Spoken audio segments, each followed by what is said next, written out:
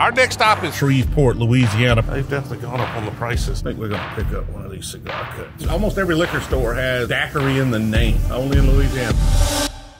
It is a rainy day here in Shreveport, Louisiana, but we're bourbon hunting for breakfast. I got in last night, Sunday night, and most of these places closed early, so I wasn't able to actually get this filmed like I had hoped, but I did do some scouting. Now, I'm not extremely hopeful. This is a very weird town for whiskey. Most of the places I found online had like 2 or 3 bottles of bourbon in their whiskey section based on the photos online, and most of these places sell daiquiris to go. Almost every liquor store here is something in daiquiris. So guess I've never been bourbon hunting in Louisiana before. Don't know, like, this is apparently a Louisiana thing. We're gonna find out more about these daiquiris. Not a lot of places that seem to be doing barrel picks or whatever. They're just a bunch of low-end liquor stores with 2 or 3 bourbons in their whiskey selection. So let's go check out a few that I found that look like they might be decent, and then we'll see where it takes us.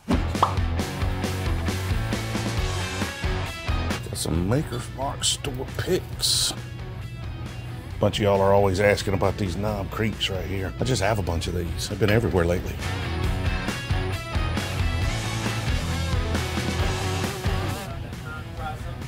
Got a little YouTube channel where I just film bourbon hunting stuff. I'm always buying something different. Anything here in particular you think's good? 10-year, 10 cup. You like the 10-year, 10 cup? Good. TX, got a couple of store picks there. I was looking at that cigar cut. I haven't tried that one. I haven't either. I've tried this one, and I've tried the rye.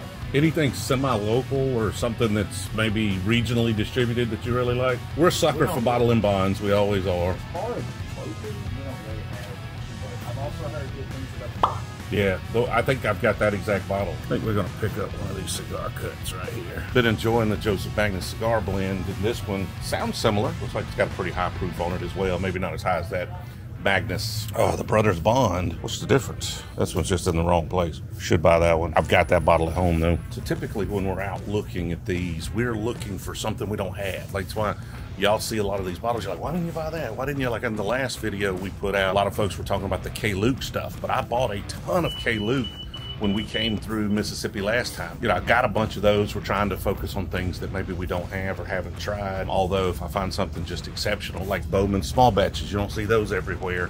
I'm not a big fan of the port barrel, but the small batch is pretty good, but I've got it at home, so there's no sense in me buying that. So if you see me pass on something like this Knob Creek 12, just know I probably got a bottle. But I still want y'all to let me know down in the comments, because every once in a while I like the K-Luke. First time we went through Mississippi, we didn't buy it because we didn't know what it was.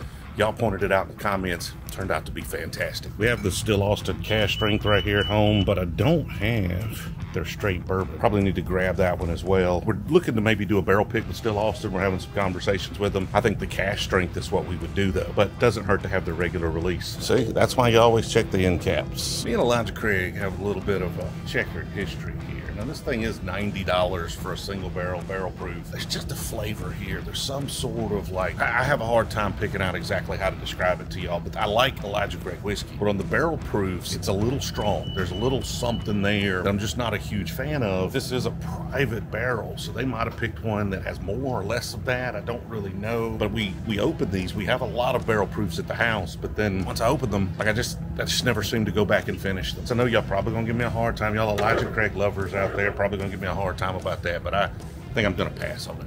Let's check out the Scotch selection over here and Irish whiskeys. Y'all tell me if there's anything I should have bought.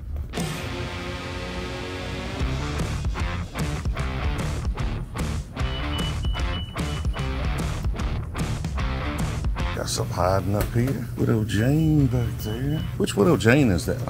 Never mind, it's $273. I don't know if I want any Widow Jane for that price. Penelope Rosé finish. Probably somebody wishing they had that bottle too, as much as y'all like Penelope. Appreciate it. Thank you. We grabbed the Old Elk cigar, and I grabbed a cast or a normal release Still Austin. Here. Have you had that one? I haven't had that. I like their cash strength. We've been talking to them about doing a barrel pick. Actually headed to Austin right now. We were hoping to do it this next week, but it didn't work out. I've tried the cash strength. I haven't had their regular release stuff yet, so I figured it's worth a try. The YouTube channel is Brewzle, Brewzle. If I write it down, I won't be able to read it. Almost every liquor store has daiquiri in the name. What's the deal with the daiquiri machines around here? That's not a normal thing everywhere else. When I moved here 3 years ago, I thought the same thing. Same thing over containers. Like when we sell it, have to put tape open the lid. Okay, so it's like you're buying a growler at a beer place. They have to tape it up, so it's only in Louisiana, right? All right, well, I appreciate it. So this Old Elk cigar blend, we're actually going to try this on the live stream on Monday. So whatever day this comes out, the following Monday, we'll have a live stream where I'm going to pop this sucker open and give it a try. And it is a blend of high malt straight whiskeys, which, you know, I'm not a huge fan of high malt whiskeys, but it's sherry cask finish for an additional 1.5 years, or Cognac for 1.25 years, port for 3 to 8 months, and cognac finish for 3 to 6 months. So they're blended, and it's released at like 100 and something proof. I don't know, 101 proof. I can't read. They make that really, really small, and the writing doesn't contrast real well with the label. So it's, you know, kind of high proof blended finished whiskeys. I like the Joseph Magnus cigar blend a lot, so that's what got me to buy this one. And then the Still Austin I'm really excited about, just because I love their cask strength stuff. So on to the next liquor store. Now, if you've been watching our bourbon hunting videos, you know I don't always make the right decisions. Sometimes I pass on bottles I should buy. Thankfully, I'll usually point those out and we can go back and get them later. And sometimes we just buy hot garbage because it looks nice or it says bottled in bond on the label. And that's why I'm glad I found Whiskey Raiders. WhiskeyRaiders.com is the largest and most accurate whiskey review site on the internet. It's kind of like Rotten Tomatoes, but for whiskey. It takes all of the reviews across the website and gives each bottle a unique score so that I know whether or not I should buy it. And they already have over 2,000 reviews on their website, a lot of bottles I've never even heard of, and they're adding more each and every day. Plus, the Raiders just launched their own Bottle of the Month Club. Each month, subscribers get a new bottle that is rated 90 or higher on the Whiskey Raiders website, which means you're not only getting a new bottle that perhaps you haven't tried, but you're definitely getting a bottle that the critics love across the board. You can get a 1 month, 3 month, or 6 month subscription, and right now Whiskey Raiders is offering the B Team a discount on your subscription costs. Link, as always, is in the description, but space is limited, so don't take too long if you're interested. Let's get back to the video. I chose the last place discounts because it was a chain, and there are 5 or 6 of them around here. Half the liquor stores in Shreveport seem to be of that chain, and I picked the one without a number, which I assumed was #1 and their flagship store, and it had a better selection than I anticipated. So we're already way above expectations. This next one, Tony's, I chose because they had some allocated stuff listed in the photos on Google. They did have them marked up a little too high, like the prices were readily visible in those photos. They were above secondary price on those bottles, but not ludicrously priced. So I figure it's worth trying, seeing if we can't find something, and maybe if they've got it, see if we can't do a little negotiating. Hey, how's it going? Hey, we're doing well. Got an Old Scout barrel pick here. I've had some really good Old Scouts. That one's 5-year-old MGP, but still, we've had some really nice Old Scout barrel picks. There's the allocator stuff right there. They've definitely gone up on the prices since the Facebook page was up, or the Google listing was updated.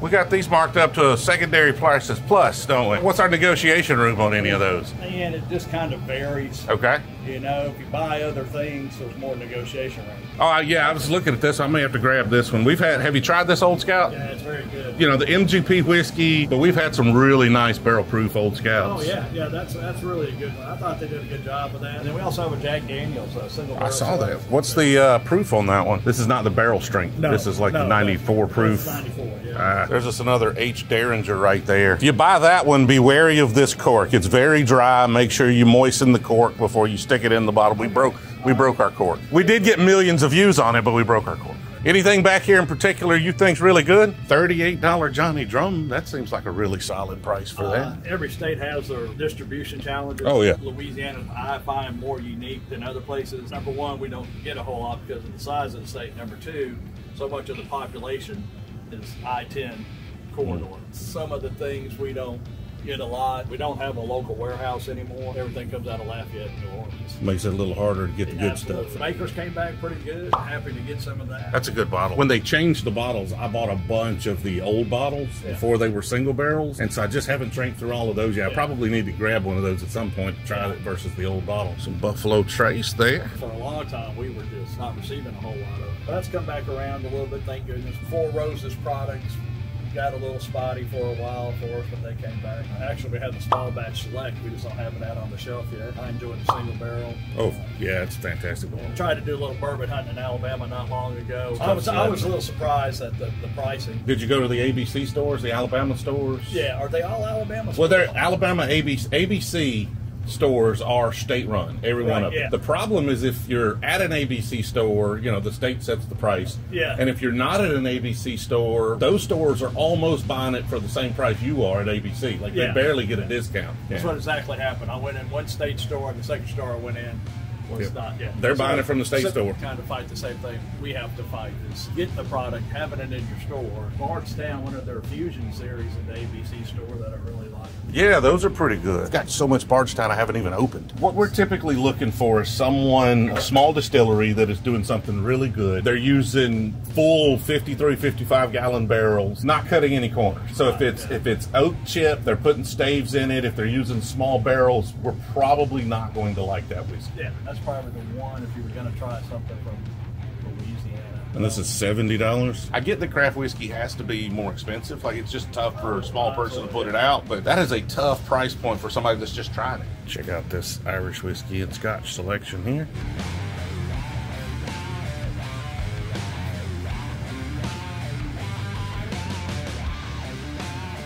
Let me know if there was any of those I should have bought. All right, I think we're going to grab this Old Scout store pick here. Trying to find a price that works for some of these super hard to find bottles, but like, I want them, but I just, is there even a reason in making an offer I know is not going to be accepted? This will serve you well on your trip. Thank you. You're welcome. All right, man. Y'all take it easy.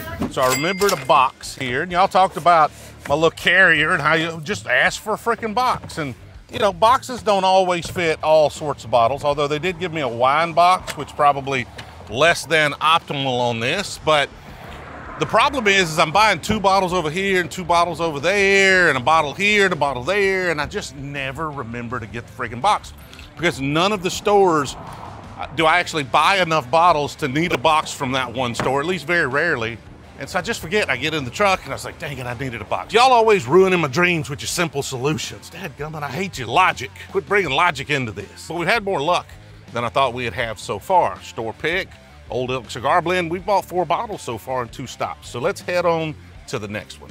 Our next stop is Cuban Liquor and Wine. Now, it looked like they sold a lot of wine. So it looks like they were catering to a higher end clientele, which means maybe they've got some higher end bourbon. I don't know. I really wanted to jump on some of those allocated things at the last place, but man, those prices are just more than I can bear. Like they can just hold on to those. Look like they've been holding on to them for a while, so I don't think there's a lot of people paying those prices. Before we jump in here to Cubans, y'all really been liking these bourbon hunting videos, so continue to let me know what bottles I should have bought down in the comments. Let me know how we could make these better for y'all. Should we focus more on the bottles? I'm not real happy the quality of the camera. This makes it really easy for me, this little bitty camera, but a lot of the bottle shots are kind of blurry as you're panning through and stuff. Give me some feedback on how we can improve these videos and what other types of videos you might want to see. We do the Derby, we went to Talladega. None of those do as well as if I just go hit up a couple of liquor stores. We thought those would be bigger videos, but apparently y'all just want to see folks in liquor stores.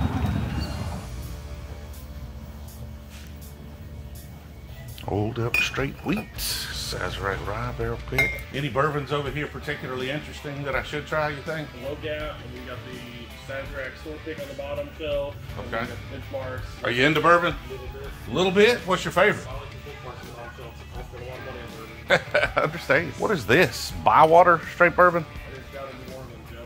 Gin, rum, vodka. Broken Barrel Reserve Oak. Finished in port stave.